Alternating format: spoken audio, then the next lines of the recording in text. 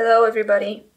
I just filmed half of this video without realizing that I wasn't actually recording. Anyway, yeah, so, to restart. How are you guys? I'm doing well. It is now at the end of the afternoon, so there's not a lot of light coming in through my windows. So I'm using this lamp above my desk, which, as you can see, does make a bit of difference. My hair is curly. It looks very nice. Because I went to a party last Saturday and my mum braided my hair, and it is now Wednesday. Today was the day I finally took the braids out, because if you've got braids, it means you don't have to brush your hair. So obviously I was going to keep them in as long as possible, but then it became too messy and I was like, you know what, let's just try the curly thing now. And I think it looks nice. So anyway, onto the video. Oh wait, no, wait, look, I got a ring. I bought myself a ring. Look at it. I don't know what kind of stone this is, but I got it from a man in our street. He makes rings custom made. I got to choose the stone and how the model, and he made it for me. So, really nice. Today's review is about the book The Number of Love by Roseanne M. White. I did not enjoy it, because I spent the majority of the book wishing it were a different genre, which means I think we can safely say that romance is not my thing. So the book itself, I guess, wasn't bad per se, so parts of this review are going to be pretty subjective, and if you do like romance, they will not be applicable to you, but there are also some other things. The book is written by Roseanna M. White, and it follows young Margot de Wilde. I have no idea how to pronounce her last name, because she's from Belgium, right? So Margot, I'm gonna assume she's from the French-speaking part, which makes sense from all of the things we saw in the book. So her first name is obviously Margot. But then de Wilde, I don't know how to pronounce that, because, like, de Wilde is what it would be if it were a Dutch name. I don't know how to pronounce it in French, so I'm just gonna pronounce it in the English way. Because de Wilde is not a name we have. So I'm gonna say Margot de Wilde, because that's probably what the over meant anyway. So Margot works in room 40, which was Great Britain's code-breaking department during World War I. Margot is very mathematically inclined, and she thinks in numbers. And at one point she actually says that God is the only person she knows for sure is smarter than she is. Yes, so humble, so, you know, I don't even know a good reaction to this. I'm trying to be funny here, but I'm honestly kind of, it's just, she literally said that God was the only person that she knew for sure was smarter than she was.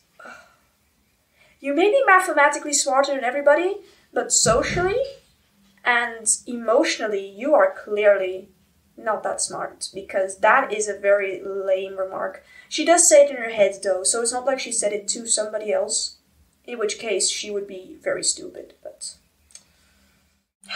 sorry, I'm already getting worked up about this, because it's just so rude. It's just very rude, okay? Don't go around saying you're smarter than literally every single other person on the planet.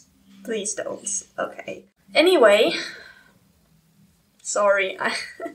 Anyway, she hates it when girls giggle at boys, and I don't think she ever says it, but she's basically not like other girls. Now, that is fine, okay? If you don't fit in with the normal standard for girls, I don't care, okay? Go ahead and be you, okay? Seriously. But the I was about to speak in baby language. This is taking too long. Let's hurry this up. The problem with it is that it sounded very much like she thought she was better than other girls.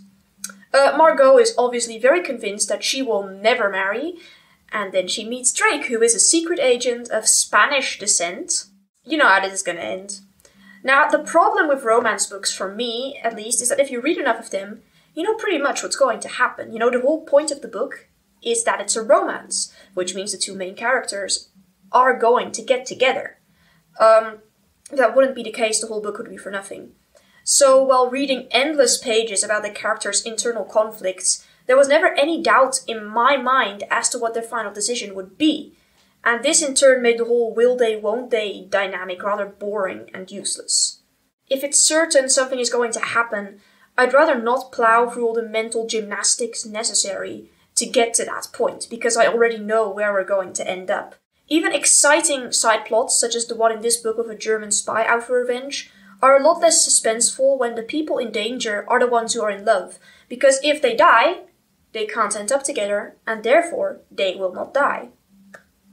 My second main gripe was Margot. Oh, sorry, my laptop was giving me notifications. Yes, go away. I don't care that there's no Wi-Fi. Okay. My second main gripe was the main character, Margot, because she is insufferable. I already mentioned above how she's the typical not like other girls figure, which once again is fine. However, she has the vibes that make it sound like she thinks she's better than all of the other girls. And that always makes you wonder who the audience is, what the audience is that the author is trying to attract. Because I am definitely not attracted to a character who, even though she shares my love for mathematics, clearly would think I was an idiot if she met me. Margot constantly reminds us that she doesn't follow society's standards, that she's not girly, that she's special, and I couldn't care less. Seriously, do what you want, girl, okay? Wanting to marry and not wanting to are both fine. Liking makeup and not caring about it are both fine. It's not that difficult, okay? One isn't better than the other. They're just life choices. Nobody cares. She also made a point of not caring about her appearance, because apparently that's lightheaded or something, and I'm just gonna say, if you don't care what you look like, you have to fix that attitude, because God made you beautiful. The least you can do is make yourself look presentable. I mean, you don't have to care about clothes, or fashion, or makeup, or whatever, but not caring what you look like at all is stupid, and it makes you look really dumb. And lastly, being ugly or plain is not a badge of honor. Stop acting like that makes you special, okay? I don't care what you look like as long as you're nice. So, parading around being like, I'm not pretty, I'm not beautiful, and that makes me better than you is like, okay. I mean, it's not a flex, but go on, I guess. Anyway, as you can see, this book was not for me at all. Part of the reason was subjective, but the other part is really something that I don't think is a good trend in books, because girls looking down on other girls for being too girly and for giggling is wrong. You know, God made us this way, and if you are a bit different than the typical image of a girl, that's fine. God made you that way. It doesn't make you better than anybody else, though. And as somebody who likes mathematics, don't worry, I don't look down on you. I just acknowledge that I'm the most rational person in the room, and then I move on. Good day, peasants. I'm out.